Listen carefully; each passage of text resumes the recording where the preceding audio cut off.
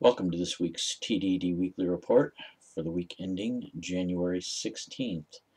First up, this is from popularmechanics.com. A new efficient design could save the incandescent light bulb. Actually, if you listen to Science Friday like I do, the two authors of this study that created this super efficient incandescent bulb were talking about that was not their purpose at all to replace LEDs and fluorescent with the new incandescent bulb. It was to study the effects of transference of energy and recapturing energy and converting it in different ways. So the article begins with actually talking about the fact that they really believe this is, something that's for that purpose, but it's not.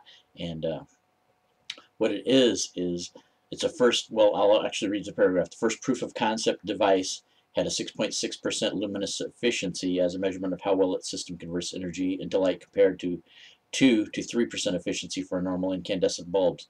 CFLs have an efficiency between 7 and 15 and LEDs between 5 and 20%, but the researching teams thinks they can improve the method to build an incandescent bulb with 40% efficiency, which would make it the most efficient light bulb on the market.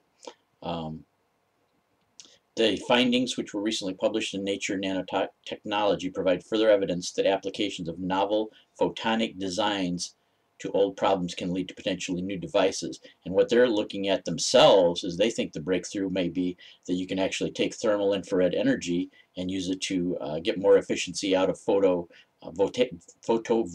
cells. So instead of just the light spectrum from the light itself, you can actually get a little bit extra boost from the infrared energy and being able to convert that too. So this is basically, it's not, the incandescent, producing an incandescent bulb this efficient was just a way they could design something for their proof of concept design of energy conservation on a nano scale. And basically how this thing worked too is some special sensors in this bulb would actually take the incandescent light that was emitted and actually bounce it back into the actual little element that's glowing to keep it basically going over and over again and reusing itself and reconverting itself from heat back into light. So that's the whole thing, and that's the whole proof of concept. And if you want to, if you go to sciencefriday.com and you can click on listen to the latest episode, which I think it'll be posted up for about a week, at least until next Friday.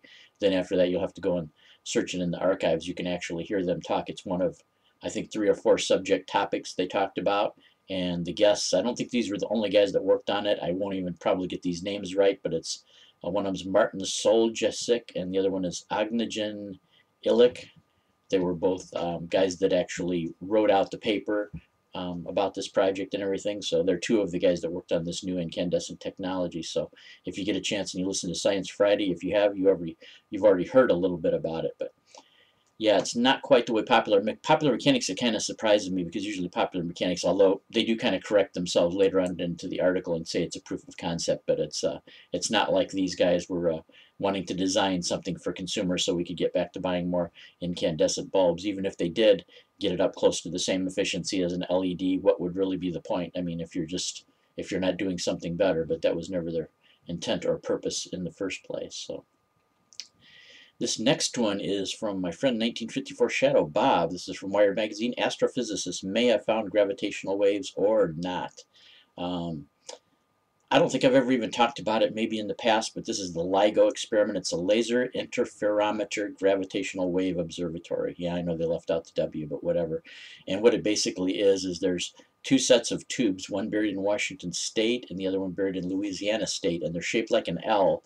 And what happens is at the well, if you envision this part as the L, envision this part as the L right here, they shoot a laser beam into this part and then split it 2 directions, and it's actually laying out on a horizontal plane is what it is. And by shooting these 2 light beams, laser light beams, down these tubes, and actually to make it longer, they bounce them back and forth over 70 times to give it more laser beam to possibly interfere with.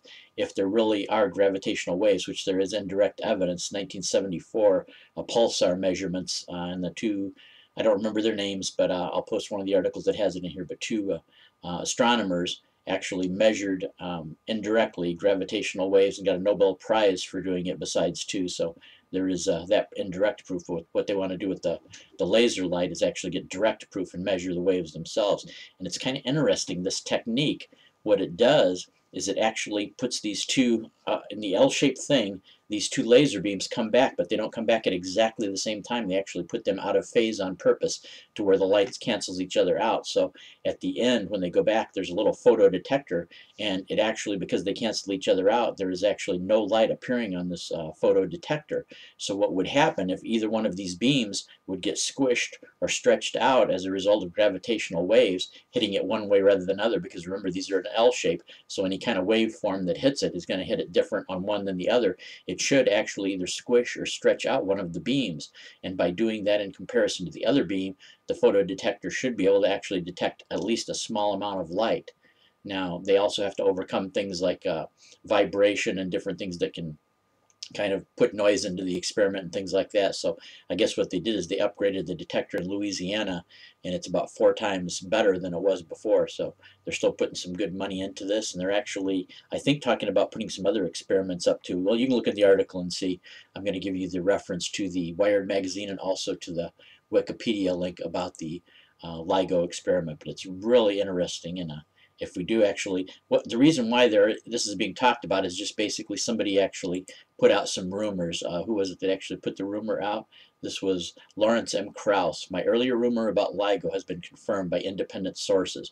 That's what he says, but nobody's actually saying it. So it could be somebody on the inside of the experiment has leaked something out that'll come out a little bit later. But my thought is too, with any experiment, even if they really do believe they detected the gravity waves, they're going to check, recheck, and even recheck after that, because so many times they've claimed to have discoveries and then find out it was just, you know, some random noise or something else, interference introduced into the experiment or something like that. So before they're going to release it to the public, they want to be absolutely, absolutely positively sure.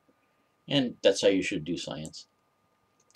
And this last one, I'm just going to play a little bit of the video here. This was posted in the Dumpster Divers, and this is from my friend Anthony M., the Bricky wall building tool. And this is kind of cool. As you watch, I'm just going to play the video part, not the sound. And as you watch this, I think it's a really cool tool. Now, if you look at the original video on YouTube and then check out the comments down below, man, did they get a flame wars from professional bricklayers. Now, I don't believe anybody believes in their right mind, if you're an intelligent person, that you're going to get this Bricky tool and you're all of a sudden going to go out and build your dream house out of bricks. Not unless you're a professional bricklayer in the first place. Now, this is the kind of tool you would probably use, or somebody like me that would use. This is not a professional bricklayer that I would use maybe to build a small barbecue, maybe some garden walls, raised bed garden. Maybe even if you get a little bit ambitious, maybe before you even tackle something like a house, maybe see how good you would be at building a brick garden shed. But yeah, for some reason these bricklayers got really offended by it, and I heard some guys saying, well, I can put bricks just as faster than that bricklaying tool, and I don't need that. Well, yeah, that's true. I mean, you're a professional bricklayer, maybe with 20 years experience, so yeah, sure, you're going to beat the average person like me, but hey, if this kind of little template deal makes life easier for me, you know, the few occasions I would be putting up bricks, you know, so why get so upset about it? But yeah, I think if you realize the limitations of what are the limitations of what it can do and what you're able to do, I think it's absolutely fine. I don't have a problem with it. And I'll put a link below too. There's also a full 30-minute infomercial. I guess since they put out the original Bricky, which was not so adjustable, they've got another Bricky here that seems to come apart, and you can put it together in multiple different pieces and configurations to do different kinds of concrete blocks and different widths of walls and stuff like that too. So I don't know if you would call it a Bricky Deluxe, but they call it a Bricky New. And this was from August of 2013. So if you get a chance, it's a pretty decent 30-minute infomercial, and you know, for what its limits are, I think it's a great thing. So anyway, I think that's about long enough for this week. Take care, everybody. I will catch you next week.